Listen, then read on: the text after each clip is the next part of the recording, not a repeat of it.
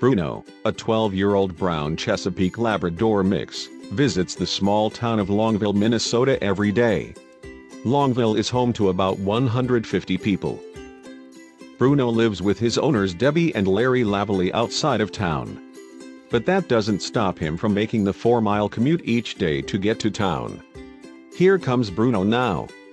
For 12 years, Bruno has walked himself into town.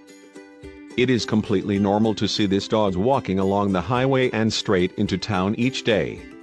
The town's residents are glad to see Bruno when he arrives. Bruno was adopted by the Larry and Debbie Lavalley when they found Bruno in a cardboard box at the end of their driveway. The couple soon realized that Bruno was happiest having the freedom to roam.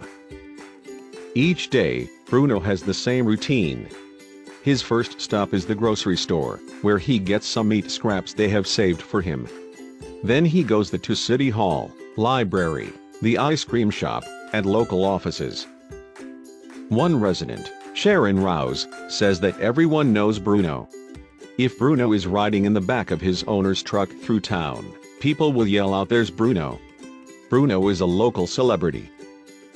After his day of socializing, napping, and sunbathing, Bruno says goodbye to his friends, makes his way back home. Everyone knows Bruno will be back the next day. Bruno is a little slower when he walks these days and will gladly accept a ride back home. Share away, people.